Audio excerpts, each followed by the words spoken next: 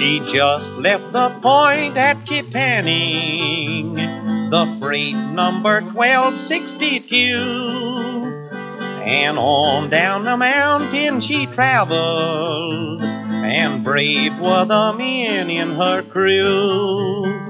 The engineer pulled at the whistle, for the brakes wouldn't work when applied, and the brakeman climbed out on the car tops, for he knew what that whistle had cried.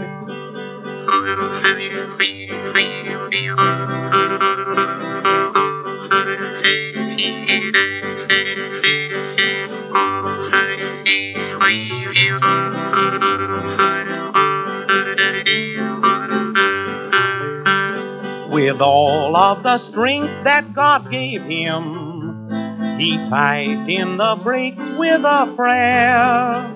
But the train kept right on down the mountain, and her whistle was piercing the air. She traveled at 60 an hour, gaining speed every foot of the way.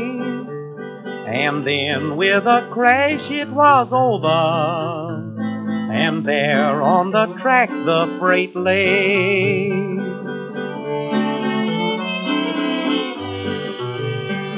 It's not the amount of the damage or the value of what it all cost. It's the sad tale that came from the cabin, where the lives of two brave men were lost. They were found at their posts in the wreckage. They died when the engine had failed. The engineer still held the whistle, and the fireman still hung to the bell.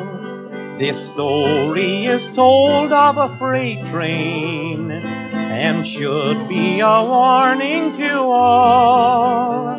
You must be prepared every moment, for you cannot tell when he'll call.